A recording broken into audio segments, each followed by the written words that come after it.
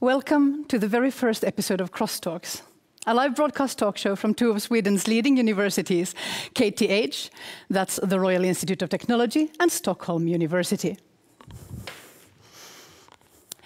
We are coming to you live from the library at KTH, located in the heart of Stockholm. My name is Johanna Koljonen, and today, or this morning, depending on where you are, we've gathered some of the leading professors in Sweden to talk about globally relevant topics. The professors will be in this room. Other thought leaders will be Skyping in to take part in the conversation. And we also hope to hear from you, the viewers watching online. At the end of each session, you will have a unique opportunity to ask questions of our guests. Please do this by calling in on Skype. Our alias is Crosstalks TV. Crosstalks TV is also our Twitter alias, and our hashtag is Crosstalks. After each talk, the professors will be available on the crosstalks.tv website to chat with you. And now, if you've already forgotten everything I just said, don't worry. Everything you need to participate is explained on crosstalks.tv. During this 3-hour broadcast, we will cover saving the world, fixing capitalism, and first we'll talk about entrepreneurs. So let's get started.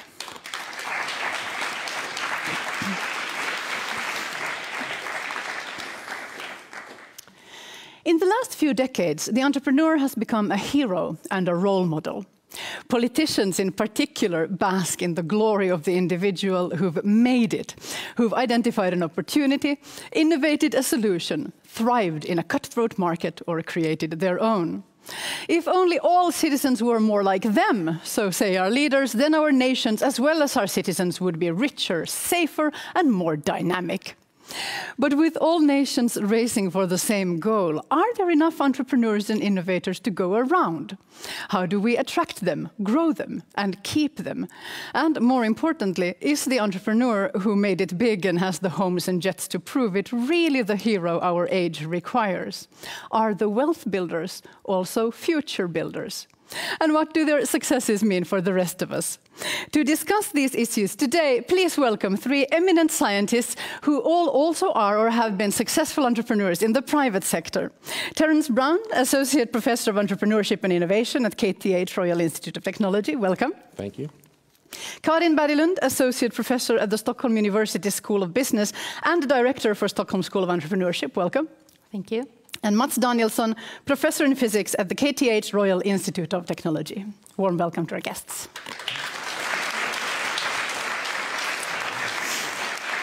Terrence Brown, you were one of the founders of the peer-reviewed International Journal for Entrepreneurial Venturing. Now, how close is the academic field's definition of the word entrepreneur to the general understanding of what this word means? Good question. Let me give you an academic-y definition of entrepreneurship. The process of coordinating resources to exploit opportunities that exist in the environment or created through innovation in an attempt to create value. Let me say it one more time. The process of coordinating resources to exploit opportunities that exist in the environment or created through innovation in an attempt to create value. Now, there are lots of $100 words in there, so let me break it down. It's basically a process that delivers value to a customer, and by doing that, solves their problem, cures their pain, or satisfies their need. So if you look at that, it's very close to the common definition of what entrepreneurship is. The slight difference is that most academics have a more broad view towards entrepreneurship. For example, it could be about a startup, but it doesn't necessarily have to be. It can be in a large firm, it can be in an old firm. It could be dealing with creating value as in social value, or it could be creating value as in financial value, or in creating a journal, which is an example of academic entrepreneurship. For me as an entrepreneur, I think that definition is a little bit too long. I would cut it short. I would say an entrepreneur wants to make money and solve problems. Mm-hmm. How is an entrepreneur a synonym to a business owner? It could be. I think that entrepreneurship is about a process, and this process can, as I said, take place in a small firm or a large firm. I think that most people do link ownership with the entrepreneurial process, but it doesn't necessarily have to be that. Karin, Berglund, you've said that you'd like to have a broader definition of entrepreneur. Now, why do you stress that? This sounded pretty broad to me. Yeah, I think it's broad. I mean, if you just start up with this process talk that's about entrepreneurship and how entrepreneurial processes are of interest to study. But if we look at the language we have of entrepreneurs, it's about the entrepreneur. I mean, it's a language of the person, of the individual in this society. And this individual is not, anyone. It's the hero that you talked about in the beginning. And if we recall the hero, I think it can be, we need to have a language for also other heroes or heroines, for instance. And that's also what we have seen now, that we have heroes in different sectors, in public sector, in the school. You should, teach entrepreneurship in school today. It's in the curriculum. So we can see entrepreneurship appearing basically everywhere in contemporary society. So really the word has become synonymous with any kind of individual doing good things. Yeah, I think the word has become synonymous with how we perceive of human being today, that we should be entrepreneurial. That's how we think about ourselves.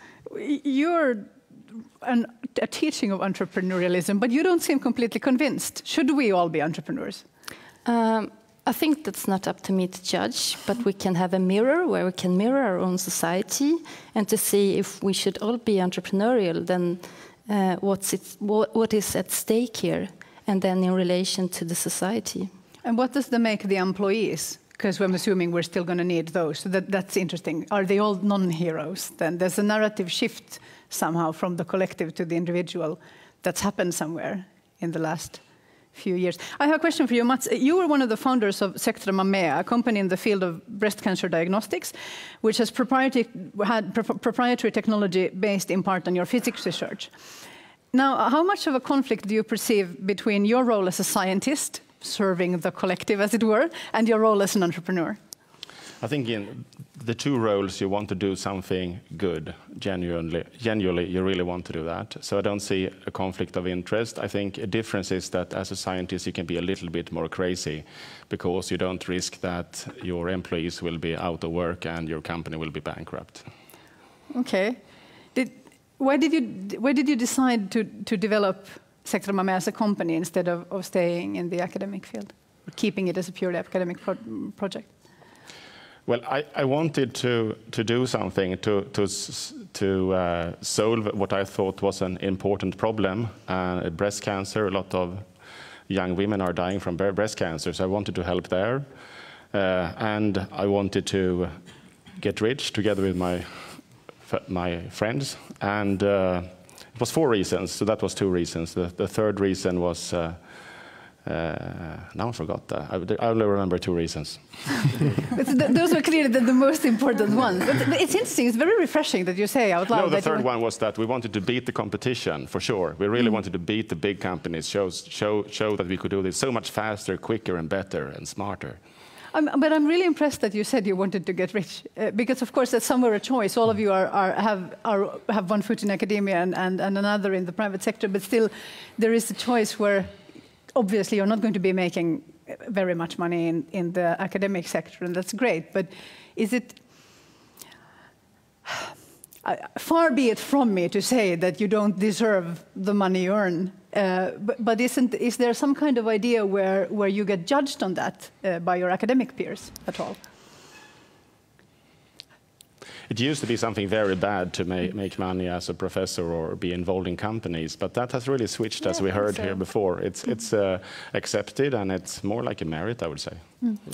Now, if we look at success, I'm curious about how we measure success in entrepreneurs today, because historically, we've been most impressed with empire builders, so entrepreneurs who create big legacy companies, which will be there for generations, typically become inherited by their children and maybe even run by them, and frankly, that produce a lot of jobs. And now, I think, just from the media, it looks like a lot of the hero entrepreneurs, like an equally valid way of being a success is just making a very lucrative exit after a few years. When did this change happen? What happened there? Exits have always been interesting because it's a one-shot deal in a very short time frame where people can presumably make a lot of money. So they've always been hot. But I think especially in the internet boom time in the mid to late 90s, when the amount of money was so enormous and the time so quick that it made really good news. And because it made really good news people wanted to report it. And I think that the legacy of that is still with us. How do others feel about this idea of making the money fast and moving on? Is it a good thing or a bad thing? I think for real entrepreneurs, the money are just part of the story. And the most important thing is to solve a problem they think is really important. Yeah, I think that that's true. I think that if you speak to successful entrepreneurs, many of them will say that money is just a way that we keep score. And they actually really mean that, in that the money that they make is an indication of the problems that they solve. And the more problems they solve, the more successful they are. Okay, let me ask you this. Are businesses that are created as investments qualitatively different from businesses that are to grow organically and to plan to stick around for a long time? Karin, you seem to be nodding. No, I just thought about another thing. Can I bring it up? Bring it up. Okay, I thought about this guest lecture we had last week, and we were discussing this about, making money, and it was about venture capitalists who just, make their exit when they decide to go out. So if they don't have made enough of money, they go out anyway, and they leave the innovation. So that's also an aspect in relation to entrepreneurship. This is not just, one individual, but this individual is part of a bigger relationships and with other companies and organizations. So I would like to stress the link to the financial sector and how that has an impact on how entrepreneurship is organized in different sectors. Because venture capitalists, of course, are also entrepreneurs, except that they're... Yes. But whose job is it then to think long term in companies like these?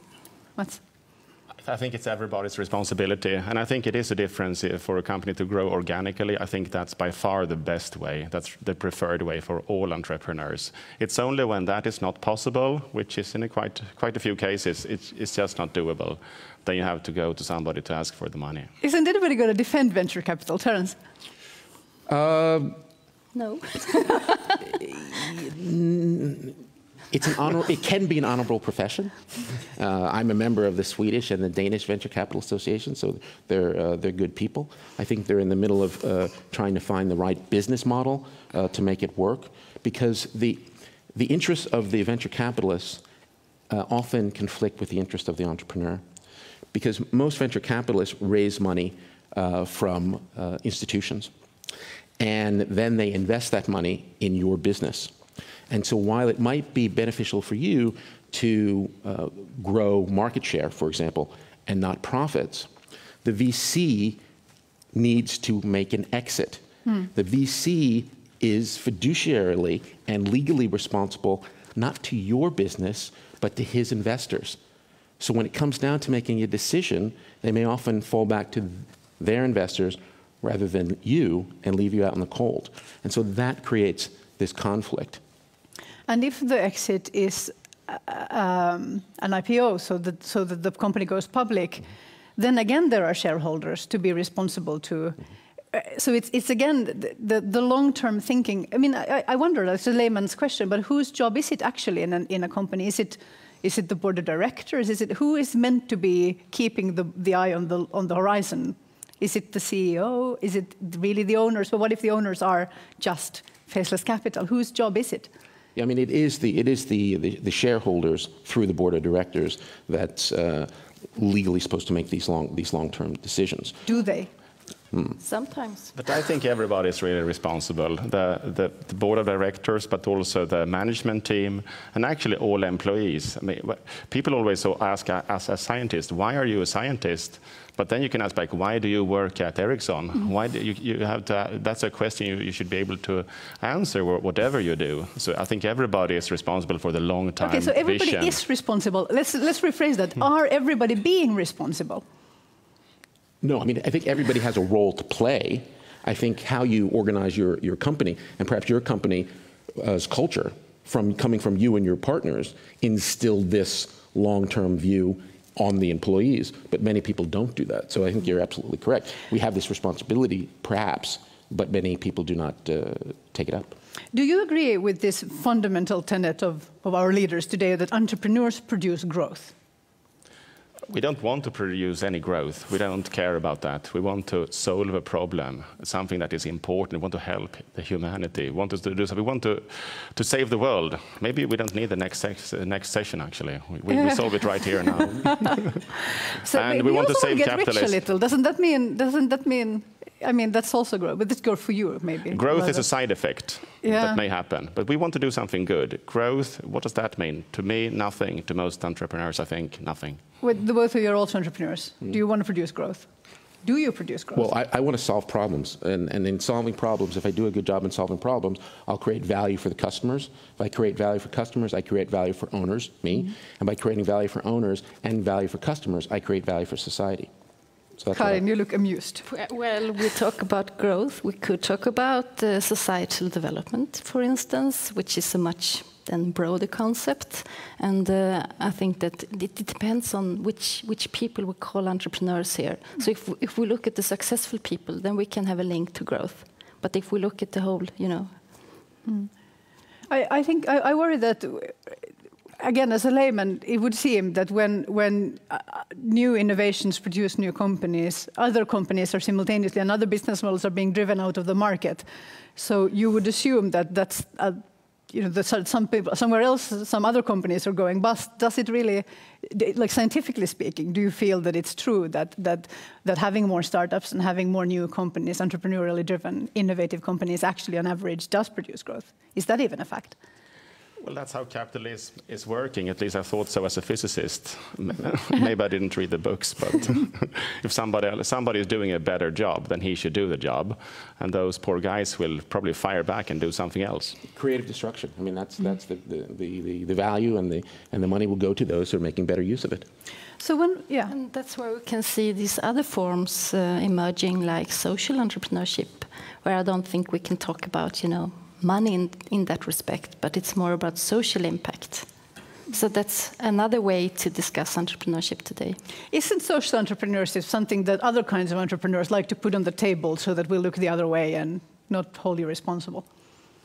Yes. in CSR, perhaps, and sometimes it's CSR called, is corporate greenwashing or something like that. But it's also, seriously people out there trying to solve societal problems with new means. Let's look at what the politicians mean, though. So when politicians talk about helping entrepreneurs, what do they mean? Do they just mean they want to create jobs in the private sector? In the US, for example, they're looking for votes. They're looking actually for tax base. So they're looking for value creation to increase the tax base. And they're looking for potential donors. In Sweden, it's mostly jobs. In Sweden, it's mostly jobs. But does that make sense? It doesn't make sense from my perspective, because if I'm teaching entrepreneurship, the last thing I'm going to tell you to do is hire people. Yeah, it would seem that this whole process of making sure that everybody wins financially somewhere doesn't involve that. So the politicians are indirectly appealing for people to either make it into the middle class or ascend beyond the middle class. It's about individual financial gain. I'm not saying it's a bad thing. Mats? I think that, again, the money, I think, is just part of the story, and you really want to do something good and to solve the problem. And also, I think that we don't want everybody to be entrepreneurs. That would be terrible. Would be a terrible world to live in.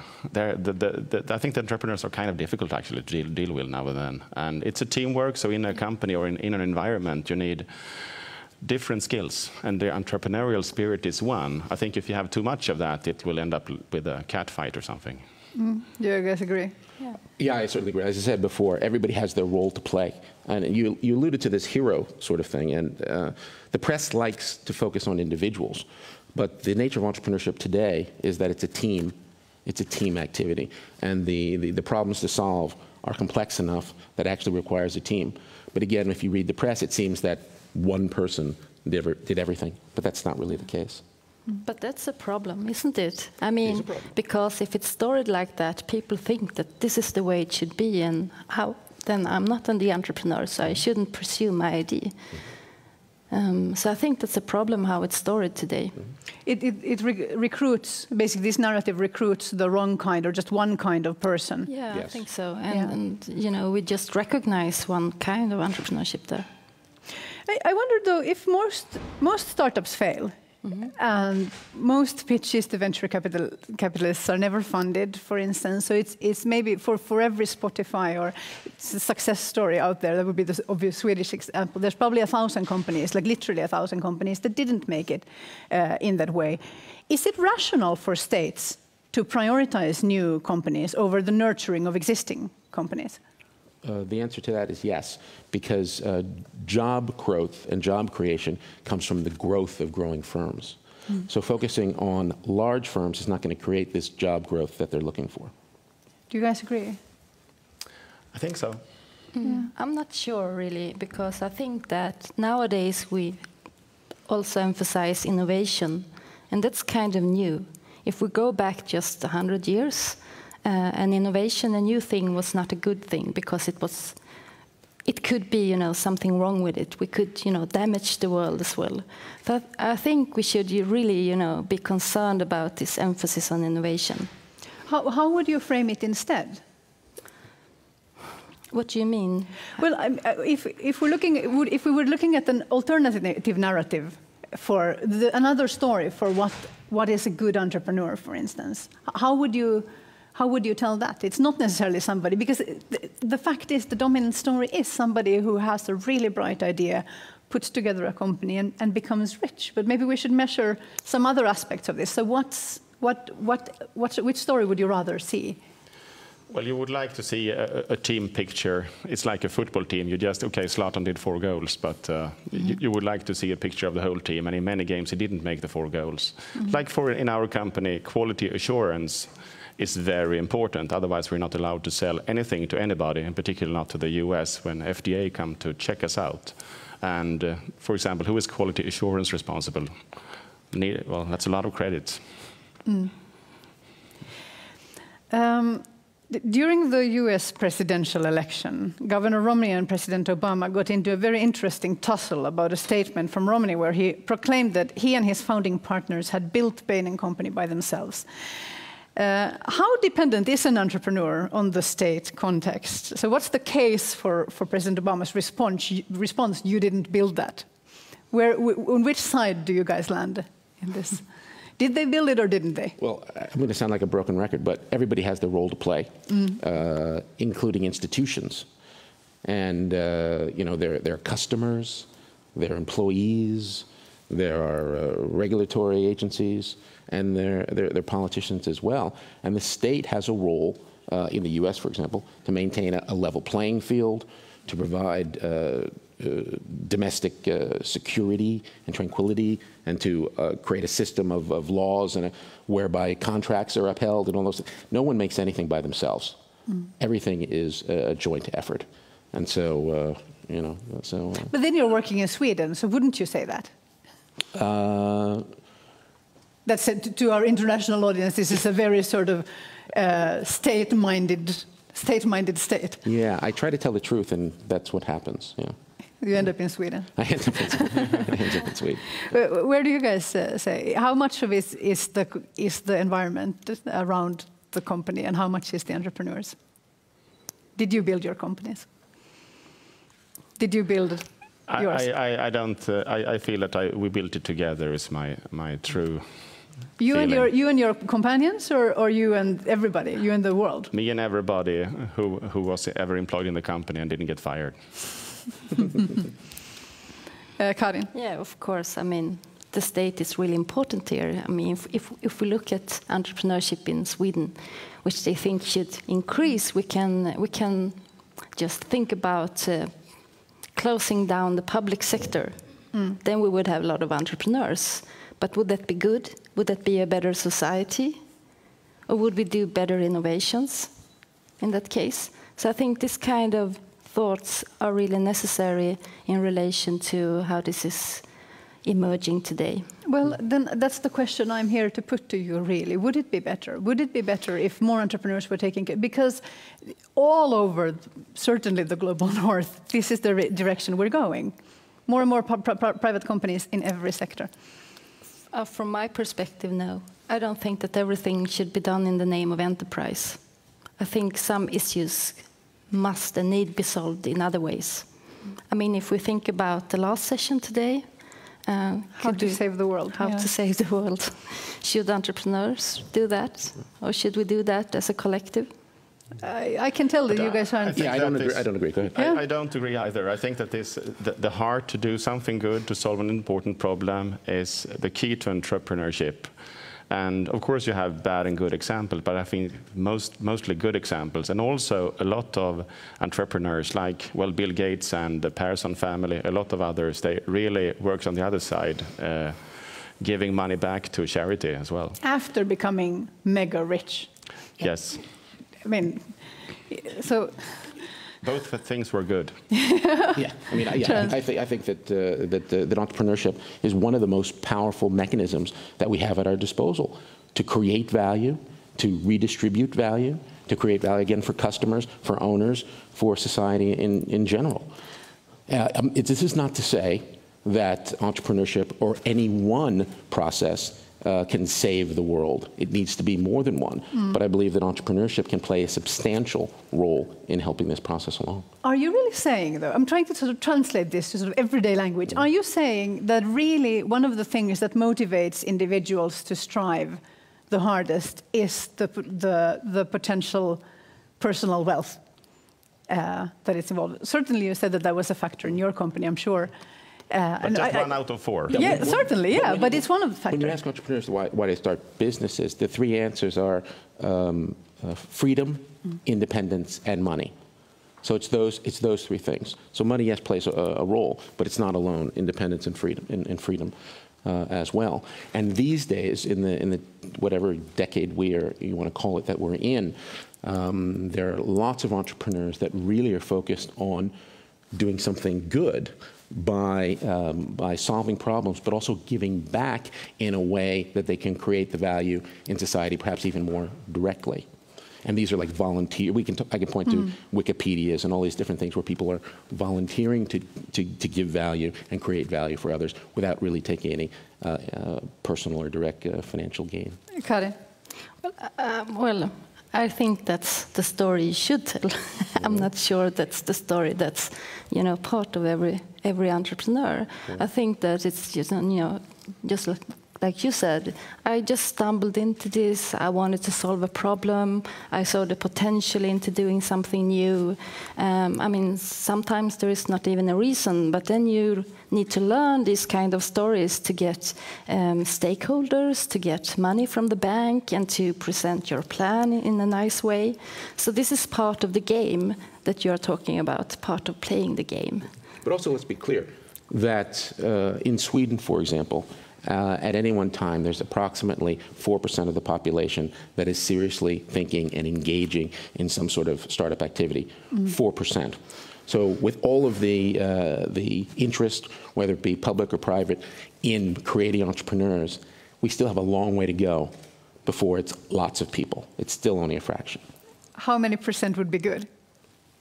I think that's an empirical question. 10%. 10%.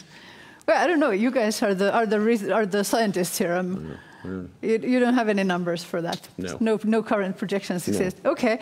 We've lifted up the model, the alternative model. So we have people who are also driven, who are less driven by the financial gain. Does that not make the other kind greedy?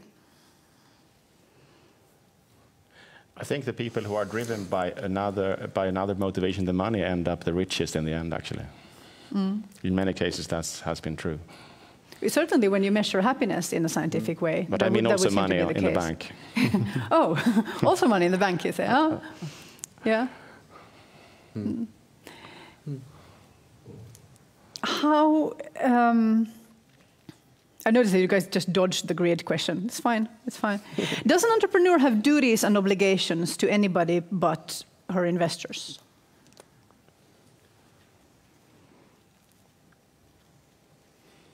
Of course. Whom? Well, to the employees, for sure, and to everybody else in your country and on the whole planet. Yeah, but Terrence is teaching that we shouldn't hire people if we can avoid it. So then we don't actually have any employees to be responsible to. No, but that's fewer. Let's say fewer.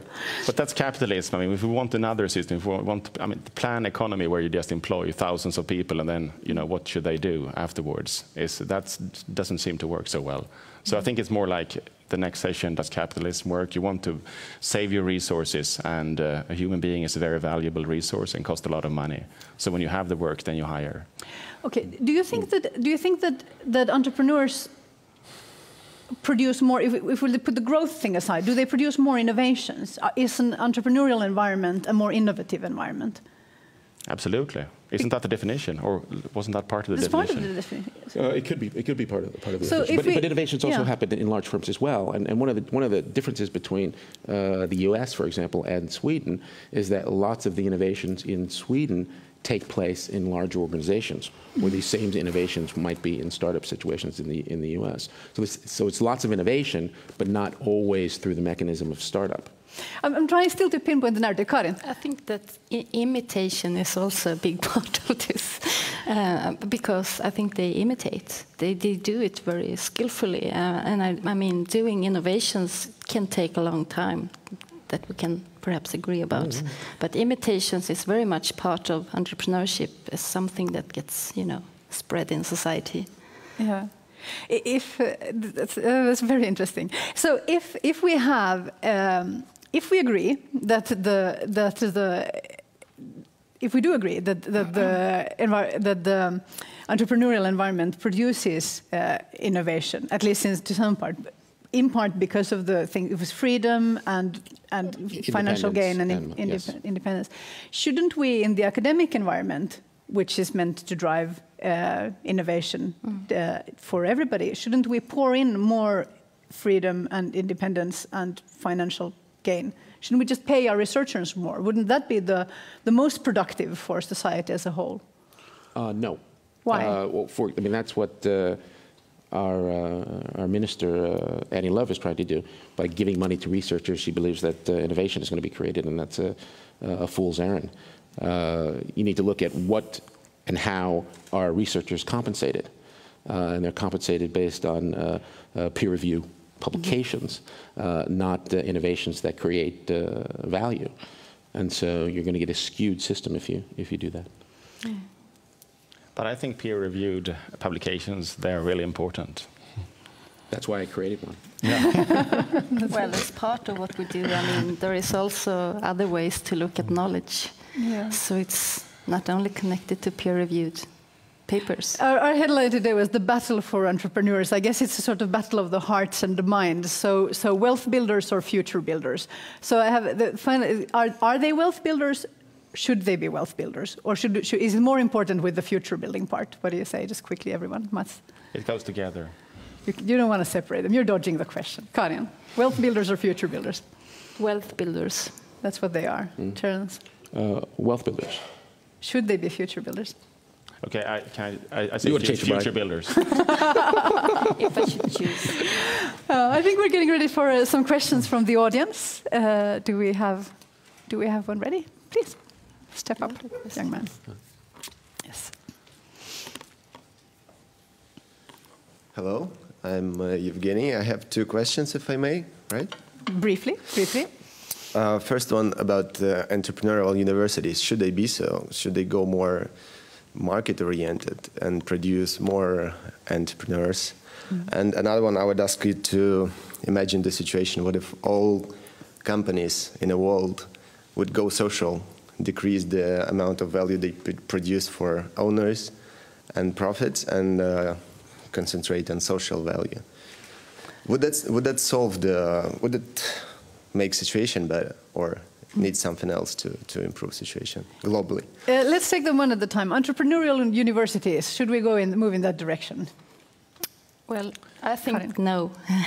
And I think that we should emphasize, traditional critical thinking and creativity, and from that, entrepreneurship can grow afterwards. I think yes.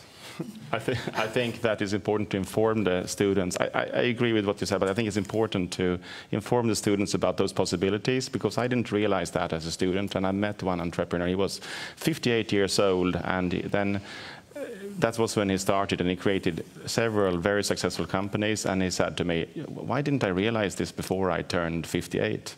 And I think we should tell the students about the opportunities. Terrence? And I would say there's room for all types of education institutions. Okay, for the second question, what if all companies in the world focus less on producing wealth for the owners and more on social values, not socialization? We're not saying, what if we had a total communist system? We're saying, what if we just focused more of the energy and possibly the profits to the collective, to the greater good? Would that work? What would happen then? Would companies just stop being productive? I think what we need is clear rules. Is very important for entrepreneurs. If you, I think that's what you need from society, and then you pay back with the taxes and through those rules. You follow the rules, and then you pay back that way. Regulate me is what you're saying. You guys agree? To a point. Yeah. How do you feel about this utopian vision, or is it a dystopian vision to you, perhaps? Yeah, I think that building an entrepreneurial organization that produces products and services that actually meets the needs of the customer is very challenging. And to do that, it's very difficult to be an entrepreneur. And there needs to be incentives, not all financial. And I'm not sure there'd be enough incentives to drive people to put the effort to make this sort of organization successful over time. All right, thank you very much. Do we have another question from the audience? Yes, please. And please state your name and perhaps your university. My name is Mikael Olsson, and I study design and mechanical engineering here at KTH. And my question is, we are here touched upon that 15 years ago there was this internet boom, and there was a lot of money involved in that business and a lot of problems to be solved. But where is that area today? Like, where should I get involved? Yeah, he wants to get in on the action. Where's the action? You should be part of the SSES courses. That could be one arena. So that's where I make the money. I think you should look around in your private life. What problems really irritates you? Try to solve them. You're probably not alone. Probably a lot of other people get irritated by the same problems. That's my clue. If you're interested in ICT and you think you missed the boom, many of the products and services that were offered during this time, we weren't ready for. If you look at magazines such as Industry Standard, you go back to some of these magazines there are lots of products and services that were meant to solve problems that we weren't ready to solve yet, that we are ready to solve now. So a good place to look for potential problems to solve are in those magazines from the mid-90s. Medical technology. Sweden is a good brand, and the aging population, everybody will get sick. Yeah, I like how you just suggested to go look for innovation through imitation, actually. So we're back at what Karin just said. Does that answer your question? Yeah, I suppose. Thanks. Thank you. Thank you. I think we have a Skype question as well. See? Do we have a Skype question? Oh, we've lost the Skype question, unfortunately. I was too slow. Do we have another question from the audience? Yes, we do. There you go, sir. Please. Let's see. Yes. Hello, I'm a student from KTH. My name is Hong Yi. I'm studying system control robotics. And I have a question about, you just talked about the difference of entrepreneurship in the United States and in Sweden. And you said that the entrepreneurship in the United States is usually in startup company. It's a small company. And in Sweden, it's usually in big companies. So, could you tell me more about this? Which is better when you think or analyze? Yes, intrapreneurship or entrepreneurship, which is superior?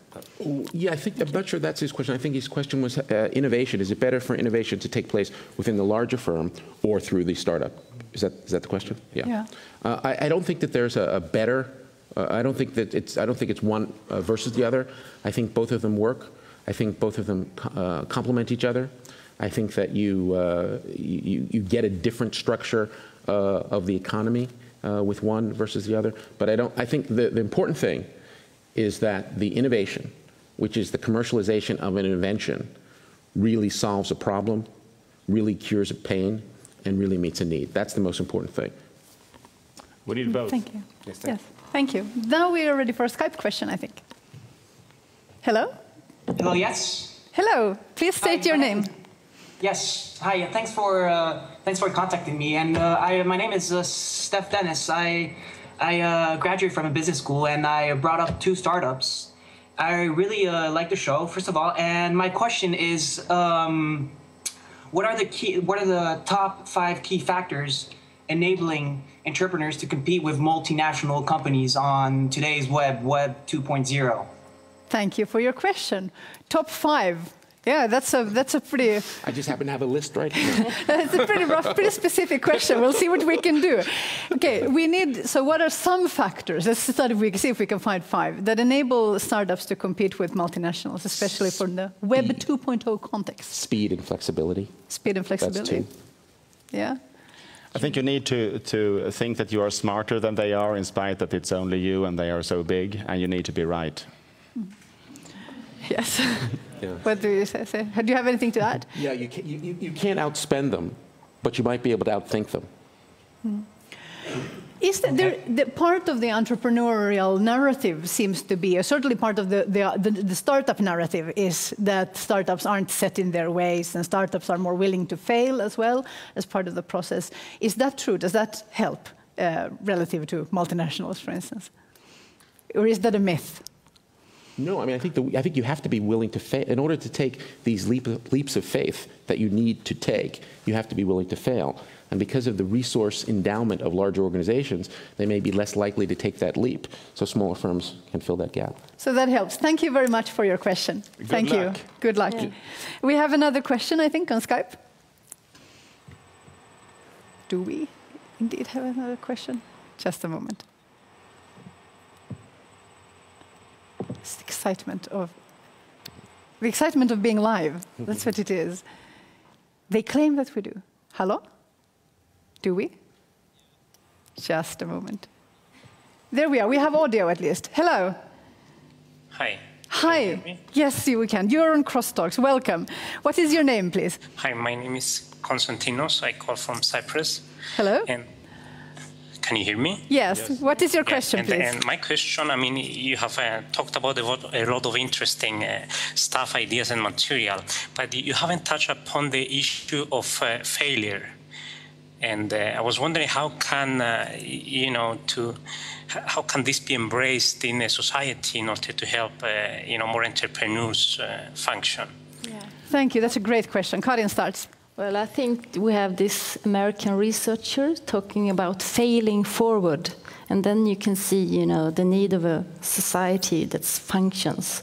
So I think that's part of the story, that we should have those structures to make it possible also to fail, because failure is part of, becoming successful. You need sometimes to fail, quite a lot of times. So failing forward is the idea of learning through your... His kind of proverb, yeah, that's one way to see it. Mm-hmm. I think the great consolation if you fail is that at least we tried. At least we tried. Mm-hmm. Yes. Yeah, a lot of people don't try. Yeah. 96% didn't try. 96% didn't try, yeah. Yeah, fail fast and fail often. Absolutely. Yeah, fail fast and fail often. But then we're back at the thing. Maybe that's something we should add to the narrative of the entrepreneur then, because of course, again, with the hero entrepreneur, we only see the one who are astonishing successes. What about putting failure into the equation? Would that help, or would it make us braver, or would it make us scared or more scared? Braver and smarter. Braver and smarter. Yeah, I mean, I think that, again, if you looked at all of these heroic figures that do get the press, they have plenty of failures, but they just don't get covered. Yeah. I think that if you fail, sometimes you are met that, well, then that person is not an entrepreneur. So that's kind of the tricky thing about this narrative. So either you you create success and then you're an entrepreneur, or you fail and you're not. I think the risk of failure is exaggerated wildly. At least in Sweden, you have such a safety network, and if you fail, so what? You will still sit here, drink coffee with your friends, and try another thing, get a job, and it's counted as a merit. The tide is turning. I tried my startup, but I failed. I mean, that's a pretty good merit, actually. There is a cultural difference, U.S. versus Sweden versus Europe, in terms of failure. And especially in the Valley and in the areas where entrepreneurship is hot in the U.S., and that failure is seen as a badge of honor. And in fact, if you haven't gone through a failure, you're not ready for success. Yeah, we used to say, I'm old enough to have actually been in the IT boom, been working during that era. And then I remember people said, well, if you haven't had a startup go bust, you're not actually an entrepreneur. But that narrative has completely disappeared, certainly in Europe in the last 10 years. There is, but I think maybe that's also a sign that the idea of the entrepreneur, the story of the entrepreneur, is becoming disconnected from the reality of the job in some way. Yeah, but we don't want to fail. We don't want to do that, really. But we are. I mean, we are failing, but we don't want to. The majority will. Again, the majority of startups will. We all will now and then. And I just can say, I started an IT company, and we were about to sign this agreement the 12th of September 2001. That was not a good day to sign, for venture capital. No. So I think that also timing is part of the story, and we seldom talk about that. It's either you are an entrepreneur or you're not. No, exactly. You can fail for external reasons. From Skype, but one more advice: be lucky. Be lucky, yeah. So, and thank you, Konstantinos, for the question. We have time for another question from the audience. There you go. And please state your name and your affiliation. Hello, everyone. My name is Ilya. I'm a graduate from Jönköping University. Hey. If it's possible, I have 2 short questions. First one, I'm really interested how our guests define the difference between businessman and actual entrepreneur, and if any difference, and if it is, what kind of it. And the next question is, do you really think that it's possible to learn student to be entrepreneur at university or in business school? Because neither Steve Jobs or Bill Gates actually finished these entrepreneur courses, I think. Thank you. Very good question. So first, the businessman versus entrepreneur. Is this the same? A good businessman is an entrepreneur. A bad businessman is not an entrepreneur. Do you agree?